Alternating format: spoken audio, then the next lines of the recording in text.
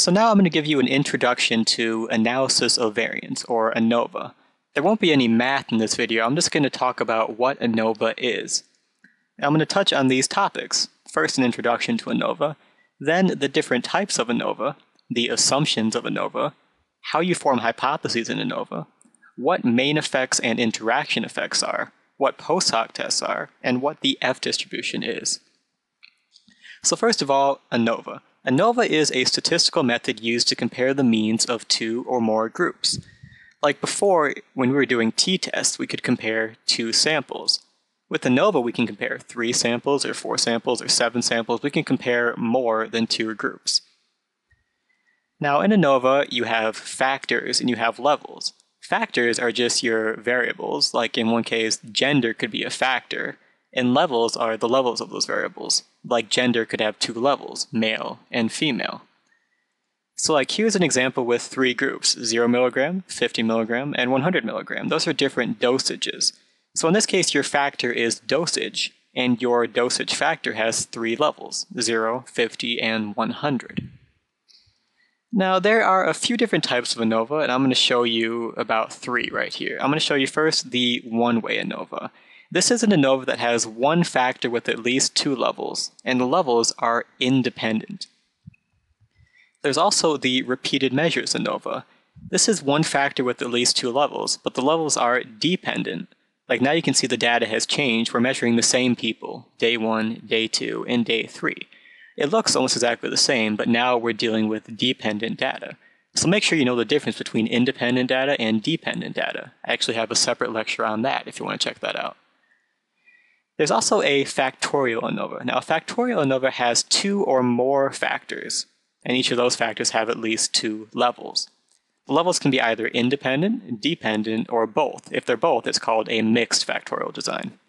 So here's a design that has 2 variables. One is gender, men and women, and one is day. You have day 1, day 2, day 3.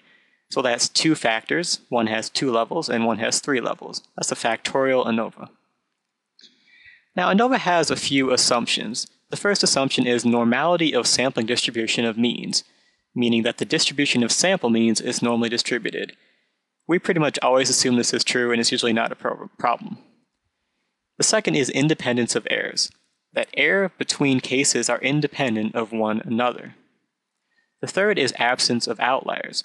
Outlying scores have to be removed from the dataset if you would like to perform an ANOVA and get a meaningful result. And the fourth is homogeneity of variance, or homogeny, or however you say it. Population variances in different levels of each independent variable are equal. And there's actually a special test for that, which I won't do now, but we'll do it when we start doing ANOVAs. Now, hypotheses in ANOVA. Imagine you have one factor with 3 levels. Your null hypothesis is that all 3 levels are equal to one another. Your alternative is that not all means are equal. Now, you can't write A1 is not equal to A2 is not equal to A3, because that would imply that all 3 means are different.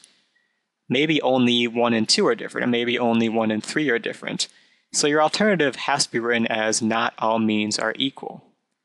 When you're dealing with the effect of one variable, it's called a main effect. But here, imagine we have an ANOVA with 2 factors, A and B. You would have 3 different sets of hypotheses. You'd have one for A, one for B, and one for the combination, or the interaction of A and B. And if you had 3 factors, you'd have even more things going on. So here you have the main effect of A and the main effect of B, and you can also test for the interaction of A and B, which would be structured just like that, the null being the interaction is absent, and the alternative being that the interaction is present. So let me talk a little bit more about that. First of all, main effects. Pretend we're comparing the test scores of people who have received a medication in the 100 milligram dosage group, and people who have not received the medication in the 0 milligram dosage group. The 0 milligram condition has a mean of 60, while the 100 milligram condition has a mean of 80. This could be represented in a graph like this. This would be a main effect. The first group has a mean of 60, and the second group has a mean of 80. This is how you could draw it in a graph. And I'm doing it like this because it's a little bit more meaningful. It's a more meaningful way of showing an interaction in ANOVA. So here's an interaction. Let's say we have a factorial ANOVA with 2 factors. We have dosage, and now we have gender, men and women. So in the 0 milligram dosage condition, men have a mean of 60 while women have a mean of 80. In the 100 milligram dosage condition, men have a mean of 80 while women have a mean of 50. So now the graph would look something like this. You can see that the lines for men and women cross. If the lines cross like this, that means you have an interaction effect in your ANOVA. Basically, what an interaction means is that the effect at one level depends on the other level.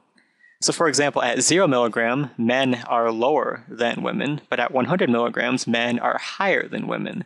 So really the effect of gender depends on what level of dosage you're at, and the effect of dosage depends on what level of gender you're at. The variables have interacted in this way, and that's what it means for there to be an interaction effect in your ANOVA.